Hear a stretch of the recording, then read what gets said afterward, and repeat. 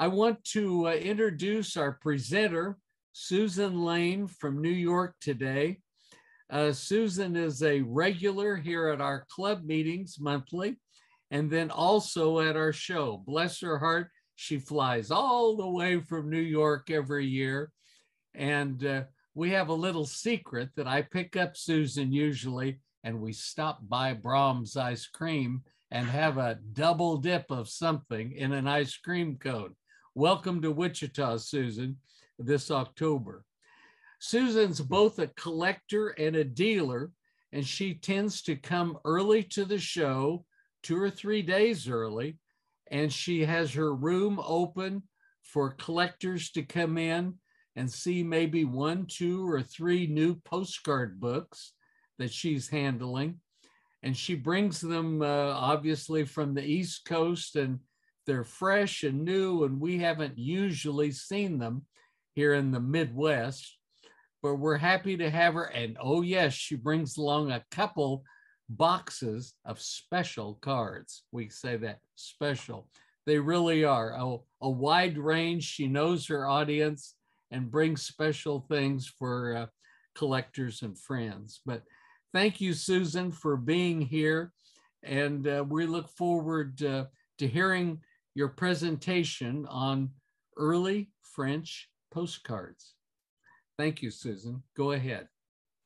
Hal, thank you very much for inviting me, and thank you everyone for being here and listening to me. I can talk about postcards in detail or in generalities. Postcards for me are the art, history, and culture that we have experienced, or our parents have experienced, or further back, and I find so much information from them. And I wanted to share one particular segment of postcards that is referred to as the grand series of French postcards, 1898 to 1906. There were earlier postcards, but this is a time when publishers were coming out with new ideas to gather momentum for the postcard collector and to show off their wares. Before I start showing you any pictures, I wanted to quickly talk about the concept of why it's called Grand Series, or at least why I think Nudan refers to it as Grand Series. When we talk about a set, it's very easy to understand that there's one publisher, one artist, and one theme that goes into 2 or more cards. Maybe the set has 6, maybe 12, maybe more, but it's basically one artist's work and one theme. When we come to the idea of series, we have something a little different. It's one publisher, but one publisher has pulled together different artists in order to make a point, which is usually an advertising point. And I take Nudan's term grand series very seriously. The French are very well known for grand series. The Russians, the Austrians, the Italians, the Japanese, most countries had a grand series during this time or slightly afterwards. So let's keep in mind as I go through, I know people will interchange the word set and series, but series to me seems to lead to different artists' work put together. Years ago, I started off collecting what I call poster art, images that looked like they could have been posters on the streets of France. And in fact, it turns out that many of them were, but more to the point, I was looking at poster art on the left side of a postcard. I was very specific about it. And I collected and I organized by date of acquisition. Well, that didn't go over as well as I thought because I had no rhyme or reason or direction. I looked carefully at my cards when I pulled them all out and looked at them. On some of the cards, I saw this circle stamped on the card, Cinos. And on the back of the card, it was printed Cinos. So I knew I had a lead there. Some of the cards had this palette with brushes and it read Gerin. I had way fewer of these, but still it led me to believe that I could separate out some cards. and make something of it. And in fact, I started to look at Cinos. Now, there isn't a lot written about any of these early cards, but enough for me to have a story to tell, or at least put something together. When I can point to, well, Nudan, of course, mentions it, but in one-line phrases. And then Bowers and Martin in their Mucha book talk about Cinos cards. So let's look at some of the cards. Next, please. The series contains 36 cards, and it was first produced in 1889, which is pretty early for picture postcards, after some of the souvenir cards that we might have seen earlier. Of 36 cards, 5 are devoted to Napoleon. 2, I believe, are by Grasset, and I'm only showing you 4 of them. But in 1889, you get the feeling that Napoleon was still a popular character, and he's well documented on postcards here. Of that set of 36, 7 cards are by Gerin. I don't know how many of you recognize this type of imagery, but Gerin was incredible in terms of showing the vibrance of theater, and whatever he did, there was a great deal of movement and vibrance.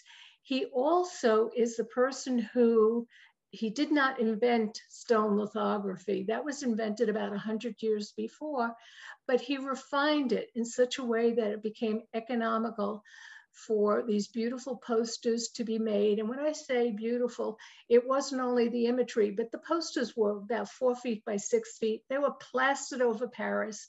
They were just breathtaking. And theater was one of his major themes. And here you see one of the cards in that set. Anyone recognize this? This is also part of the Cinos series. And I'll tell you who it is if you don't know, but to the right of the image at the bottom, Alan, could you point that out?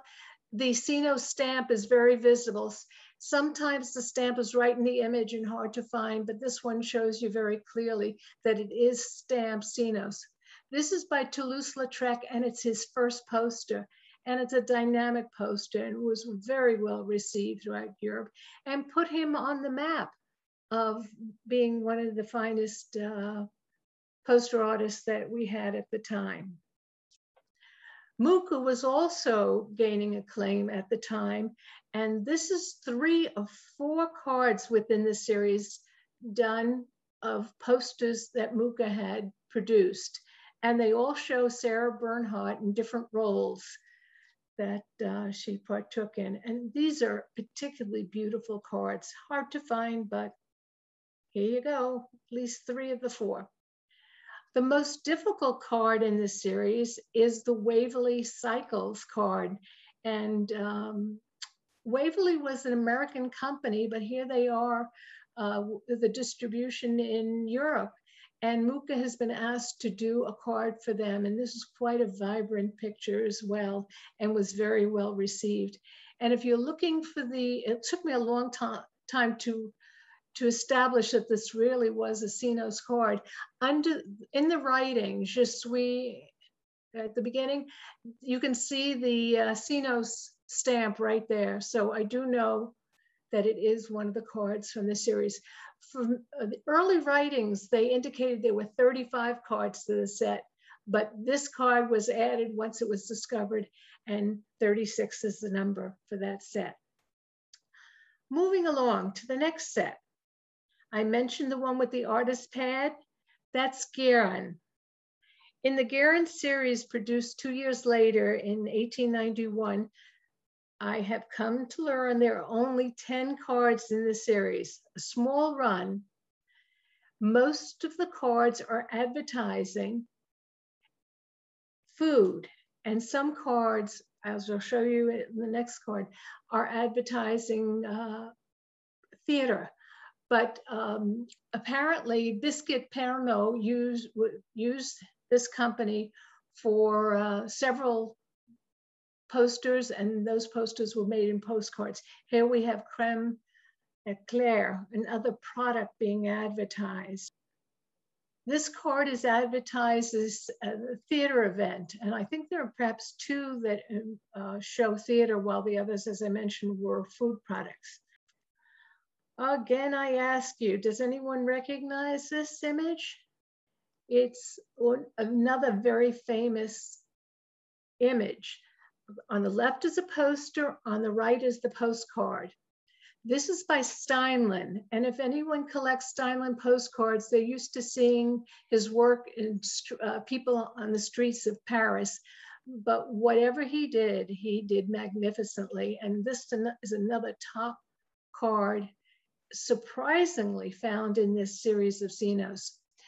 I had a hard time figuring out quite what Gerin or Cinos or what these companies were, but the poster on the left was one of two posters shown by Jack Renard in a recent auction in the catalog.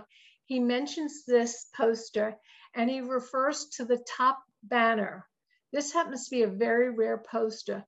The top banner has Gerin's name on it, which assured me that Gerin and Cinos were probably the producers, the publishers, and the printers of the card. Gerin had just bought the rights to this 1894 poster, and he was showing off his work to show people who he represented and the quality of what his work was. So take into account, this is a very significant poster, and not only is it in 4x6, which you might have a little trouble hanging in your living room or kitchen, the one on the right, 3.5 by 5.5. It fits into my album just fine. Okay, now we move on to collection de sang, and things get a little more complicated. Collection de sang means collection of 100. Let me tell you first off, there are not 100 cards to the set. There may be 98, which I think there are, or there may be 99, which if I remember, I'll explain to you why we even get to that number. Emile Graninger was an artist that only did, according to the records, only did coloring of images. Because of his connections to the art world, he came up with the idea of producing collection de sang.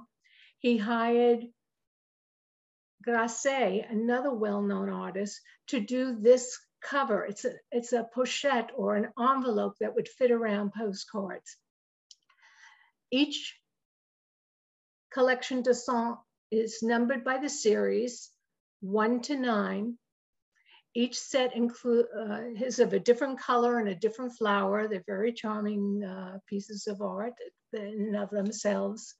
They name 10 different artists, and you can see that on the overprinting on the left. However, he promised a package every 2 weeks to his subscribers. 2 years later, in 1903, the series was complete. The cards are numbered, at least 2/3 of the cards are numbered. Some of the cards have the same number as another card in the set. Now, I don't know if it's large enough for you to read, but let's look at the center card. It reads Collection de sang, e.g. Emile Graninger, Paris, and then a number at the top.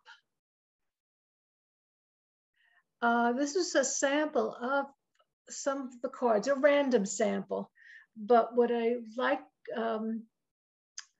to break down is how do we get to only 9 series and 98 cards? Each package intent was to have 10 cards, but to his subscribers, he would slip in extra cards. and number it the same number as another card, sometimes for the same artist, sometimes not. The extra card usually had a little bit of a risque theme to it. And Alan, on the card on the left bottom,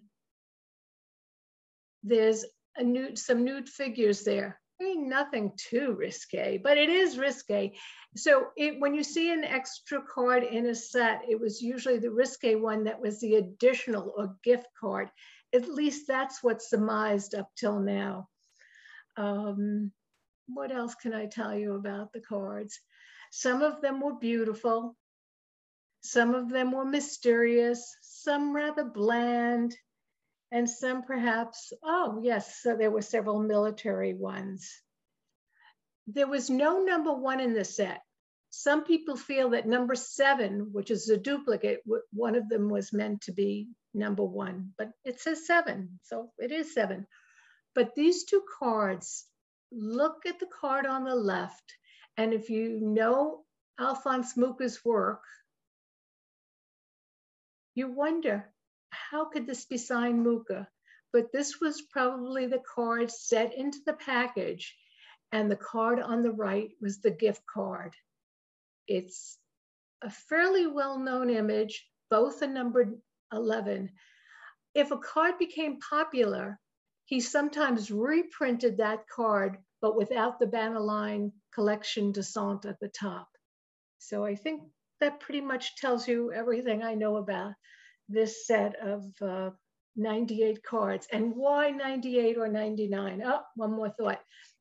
There's one card with a man fishing, and his hook is in the water, and what does he pull out? A young lady. A woman wearing a red bathing suit, or in some cases, lightly colored, a woman wearing a red and white striped bathing suit. And I believe that's why some people will count it as 99 cards rather than 98. My guess, I don't know. But same card, I think the same colorist. Oh, longer story. Job postcards. Job is the name of a cigarette paper company. And I know that many Americans will refer to it as Job, but in France and through most of the world, it's called Job. So you call it what you want, I'll know what you mean. Tobacco was brought to Europe in the 1500s, well, late 1400s, and it soon became popular through pipe smoking, cigar smoking, and cigarettes. And when you smoked a cigarette, your tobacco was rolled in corn husks. Didn't smoke that well.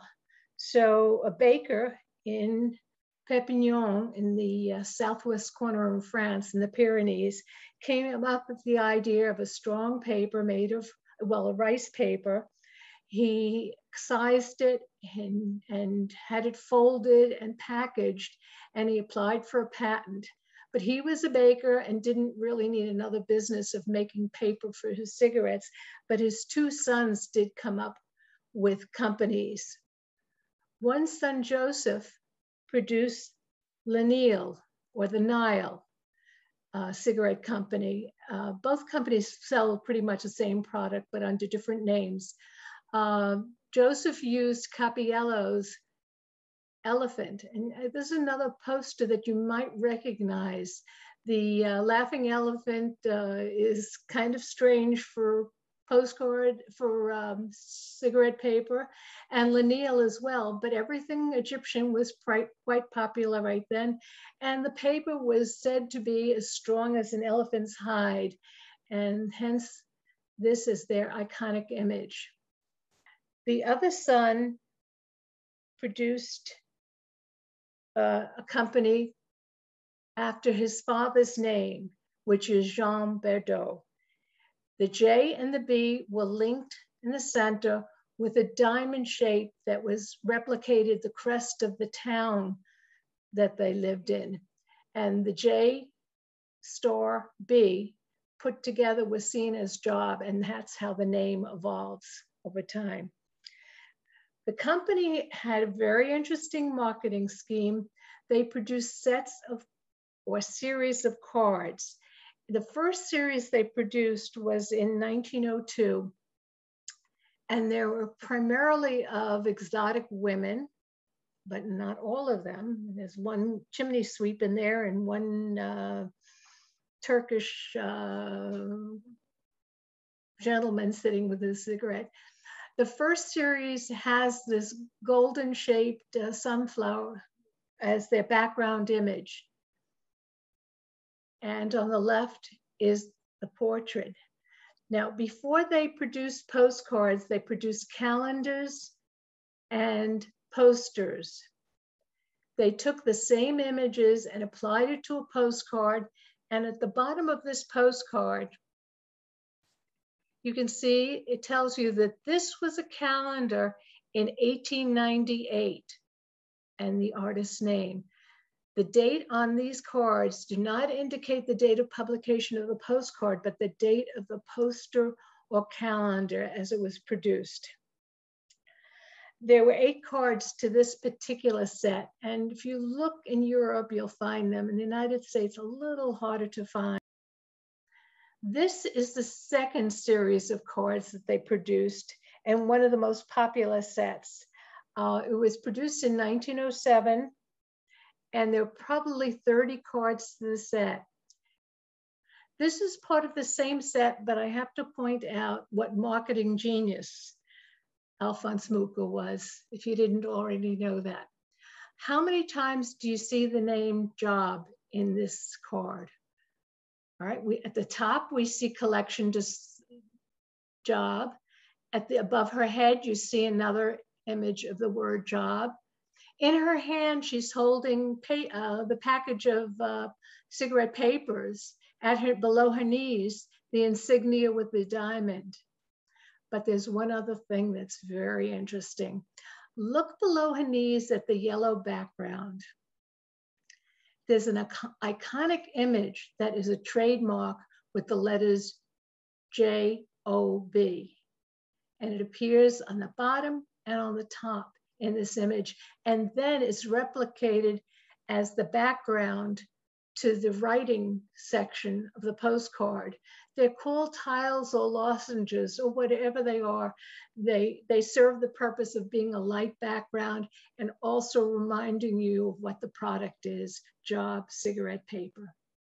I mentioned there were several series. This is the third series they produced in 1908, and less popular, very difficult to find, and I don't know anyone who's really looking for them. I'm sorry for the clarity of it, but I couldn't find a more current image of it, so you get what you get.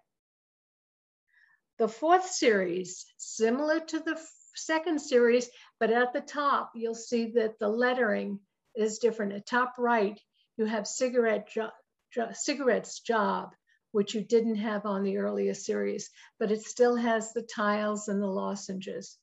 So if you're going to collect job cards, you might want to stick to one series and go through it.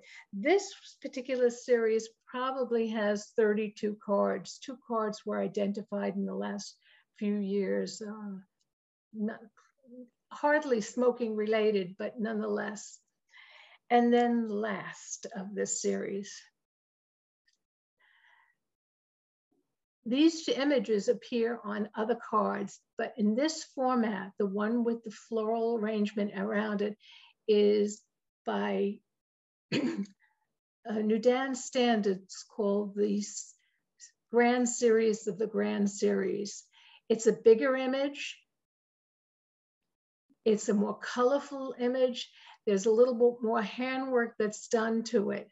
So this card becomes yet another set, and I believe there are only 30 cards to this set. They often used to be more pricey. Right now, I see them all priced around the same. but these two images stand out. The muka on the right and left have been produced over and over again as posters for many different occasions. And the Bowers Martin book will show you some of the different variations of that card. So there you have Job. If you do attempt to collect it, I'm able to offer you a graph showing the different cards, when they were produced as calendars or posters, and give a description along with the artist's name. And we might be able to post that in the chat room, or contact me if you're interested in this detail. I warn you, the last of my 5 series, my great series. Beer is not an alcoholic beverage, unlike its B-E-E-R namesake. This product, produced in the mid-1800s, is a bittersweet aperitif, reported to be a health tonic, and was used to encourage your appetite. To advertise, the committee pulled together a contest or competition, and they asked artists to please submit images for their use on postcards. It's reported there are 113 postcards, but I think there are more. I've just lost my notes somewhere in the last 3 or 4 years, so I can't be accurate about that. But of the 113 cards, at least that number, here are the 2 first prize winners. Here are 2 of the second prize winners. And I believe there were only 2, 1 first prize and 2 second prize. When we get to the third prize, next please, there may have been 5 or 6 postcards. And you'll see very different imagery, some of men, some of women, some of, we'll get to animals, just very varied. This is 4th prize. Again, I'm showing you the difference in some of the artwork. There may have been about 30 of these. This is the 5th prize winner. And it's not so bad to be the 5th prize winner if you're in the leagues with the card on the right. That was done by Raphael Kirchner, another well-known artist of the time. And again, all the cards were different, some comical, some serious, some glamorous, and so forth. I can't tell the difference between a 1st prize and a 5th prize, nor can I really see the difference in cards that are placed at 6th place. So I show you 5 of them. More animals shown. I don't know that they're seriously drinking, but they are drinking. Here are 2, the last of the ones that I'm going to show you. These are 6th place winners. They're as beautiful as many of the others. However, I think what put some of the cards into 6th place, and I'm not sure of this, but this is my opinion, there's no bottle showing the product. So it seems to me that all the cards without, all the images without a bottle got kicked into 6th place. So if you're going to collect, there's over 100 cards, have fun. And with that, that's all from me. I hope I didn't tire you. I hope I didn't scare you. I just hope you're out there trying to find beautiful cards.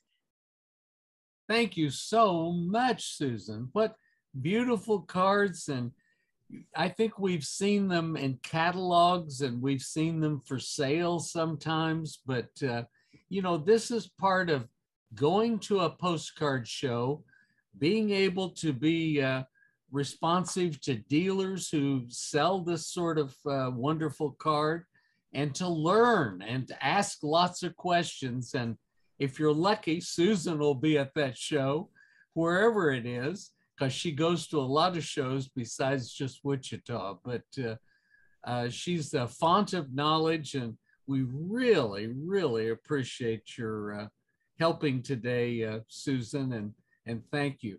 Bill Burton, I think we have some questions, don't we?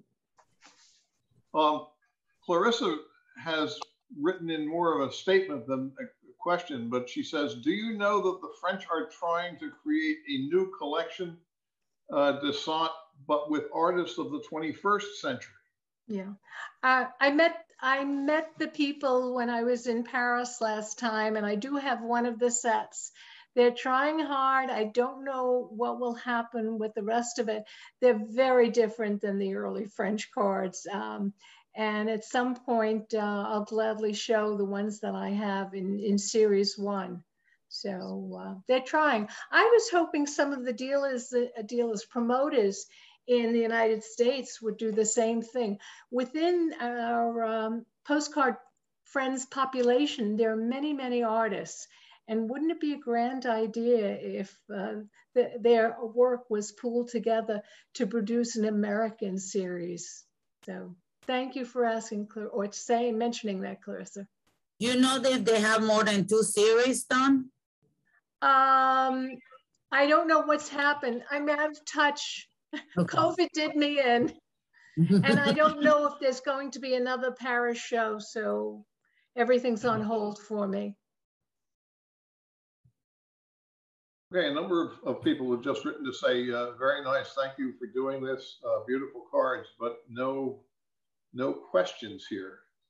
So maybe, Susan, do you see any possibility at all of this 21st century sonnet happening, or is it just hit or miss at this point?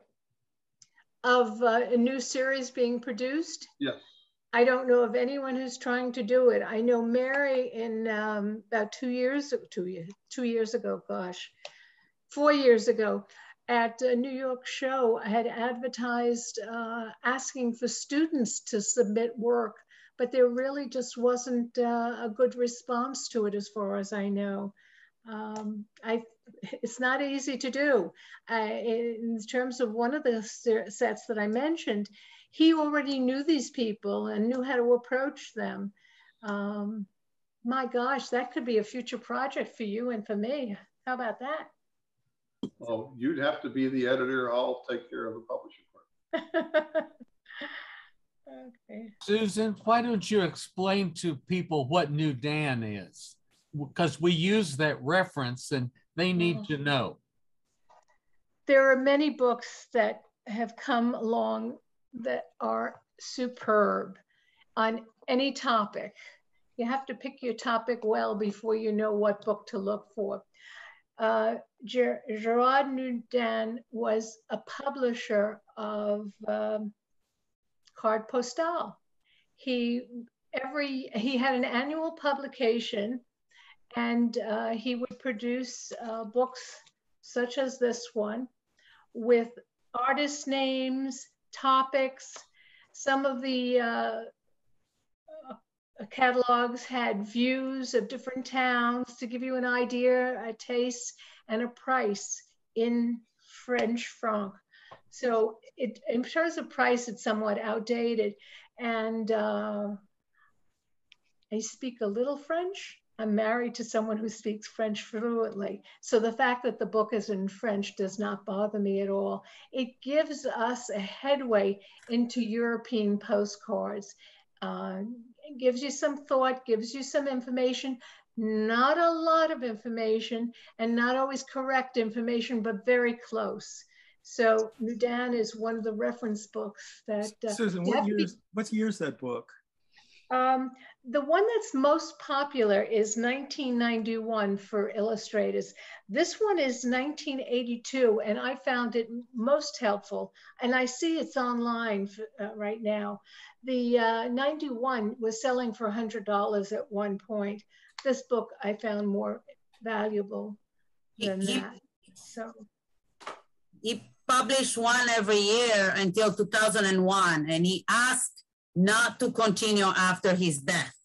And he died. And he died in 2001, and therefore there was no more after that.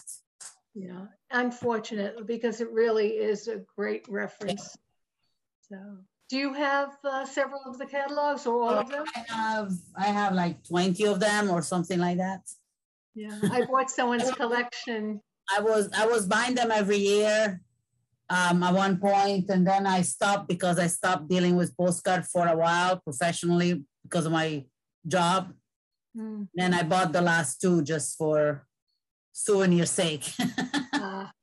I guess I come to Postcards a little too late to have been looking seriously at Postcards when he was producing these, but I'm glad I found him.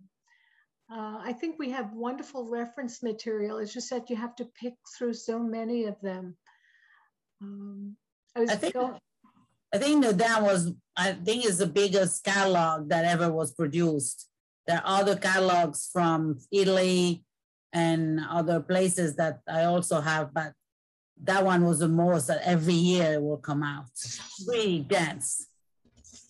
Yeah, he touched on many countries, but none as well as he did for France. So he knew his stuff. Susan did a nice job of, including the whole world. I would get my copy every year and then just go through it page by page. And anything that was a topic that I collected, it gave you usually the artist's name, and then you could track down that artist and write them. This is all before the internet, but I had letters going back and forth and good associations. And, if you just write a brief letter and show what you're interested in, it's amazing. Their kids or somebody down the block will know how to speak and write English. And so it just was a marvelous time that I participated. He certainly knew about Rick Gary's work. Almost every time there would be one or two Rick Gary postcards in the new Dan. He did not stop at antique postcards. He included modern postcards very aggressively. Yes, yes. And it was a big thing. And one year, I can't remember, I think it might have been in the 70s or 80s, we had modern postcards as a show theme. And I could make a program out of that sometime, and maybe I will, and when I'm in a tough spot. But we had great response. It was just different, and but that's what we were trying to do, to be different and to have something. But back in the 70s, I think that's a good idea for a program sometime. But I'll show you all of it. Here's a comment from Katie Clark asking, are there any libraries that have collections of these catalogs? I haven't looked into it, but if you go to your local library and ask them for the book, they may find it in another state and get it back to you.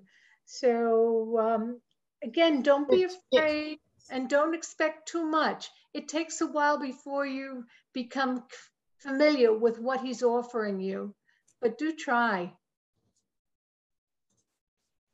Okay, any other questions? Yes, Clarissa. The French are very much into modern postcards.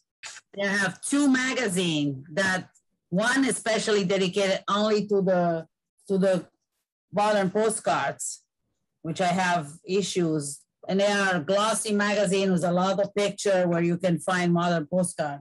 And the other one is also, it has more a mixture, not only, but there is a lot of modern postcard. Yeah. At the postcard show in Paris, the magazine representative will show up, and also they will have an artist or two, a modern artist or two, selling their cards, and they really are producing modern cards for, I don't know if it's in particular shops or how they're marketing it, but they're to be had. If only we could get back to a Paris show. Shab, I think you had a question, please. Yes, I do. I was just curious. I guess I typed it into the wrong spot there. But you were showing that one card that you said was kind of on the risque side. And to me, when I was looking at that, it reminded me of a kind of a whimsical map of Europe, and I'm wondering if anybody else noticed that. I did, yes. Yes. That's exactly what it was. But why I picked that one out, I picked it out before I thought of why I wanted to mention the gift card. And I have my book here. I can pull out others. Some it was just a pretty woman, a little bit alluring. Some it was someone with a half strap off their shoulder. But here it was a very obvious undressed character. And it's interesting. The only part of Europe that is not risque is the Levant. I think it's a shepherd boy or something. He's sitting there. He's on the right-hand side of the card. The rest of Europe is, I guess, what you'd call risque, but the Levant, that section, which is Bulgaria, a bit of Hungary and all, is this kid with I think a shepherd. We're going to have to ask the artist what his intent was. What was on the mind there? Kyle Jolliffe has a direct question. I guess my question would be is, what's the pricing on these cards in the United States? For that. All right.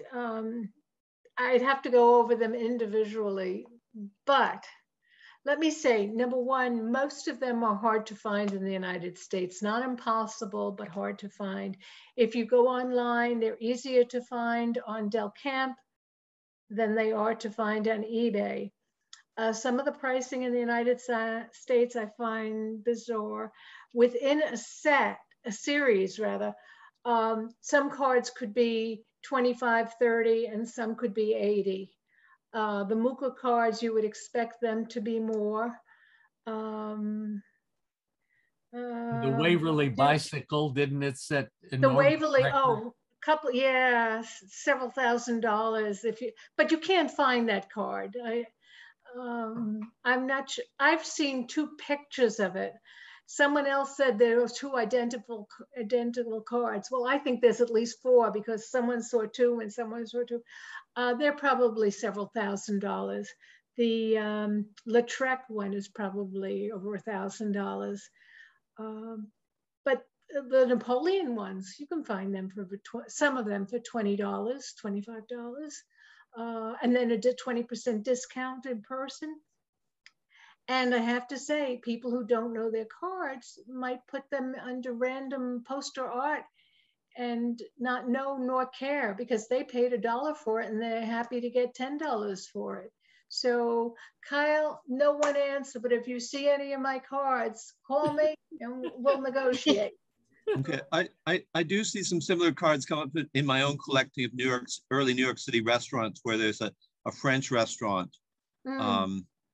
You know, there's some lovely scenes of the Cathedral Notre Dame and early French airplanes flying over the countryside. The Café Martin series has a lot of cards by Belgian artists that are similar. Yeah, and New Yorkers, there are several New Yorkers who collect Café Martin. So that brings it up, but it's in general, it's not a very expensive card. It's not a $2 card, it's not a $5 card, but it's supply and demand. How many cards can we find? How many dealers know how much in demand that card is? And is it only New Yorkers? Well, obviously not. You don't live but 8 hours away, 9 hours away from New York. So you're still interested in New York cards. So the demand is there from you and from others who live more locally. Yes. For sure. Thank you. Thanks, So, Kyle. round number. Can I ask an off-topic question? Please do. Yes, I'll go to the museum with you. Oh, well, that too. No, I'm still doing research on Hotzelite postcards, and I came across a term that I'd never heard of, and it's called a slide transparency postcard. And when I tried to do some research, slides were not invented until 1935, 36. So I wondered if anyone had ever heard that term before. It was in an article by a lady named Otter. Oh, I can't find her name now. But I'd never heard that term before, and so far, neither has anyone else. Damaris, is it slide, S-L-I-D-E? Yes. The description says that it's a slide put between two pieces of cardboard, and it's a hold to light, slide, transparency, postcard. There are different types of mechanical cards, and some with like a cage design on top of it. Yeah, I mean, you and I had corresponded about this. Yeah. I've never heard the term. Yeah, new to me too. But I have a slide, so I thought I'd try to make one. Could that have been a patented name, a product name maybe? I'm sorry? Could that slide, that name possibly been a patented name from a company that developed it, and so you don't see it? It would have to have been Kodak. Let me see if I can find so many stuff here.